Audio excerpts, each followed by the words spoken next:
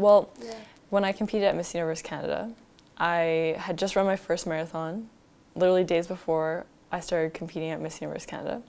And so I was fit. I mean, running for 4 hours takes a good amount of stamina and fitness, and yet I was heavily criticized about my body. So people said that I was overweight and fat and that I looked like I was pregnant and all kinds of things. And of course I knew that wasn't true, or I knew that was not my self-perception, but the expectation that people had was something that wasn't acceptable in my eyes. So I started with that platform of trying to change the perception that you don't have to look a certain way to compete in one of these competitions, because it's not a runway show. It's about so much more than that, which I had made it since the beginning. Yeah. So I just kind of started talking about that and posting about that, not ever calling out anyone individually, but just kind of sharing what kind of comments I was getting.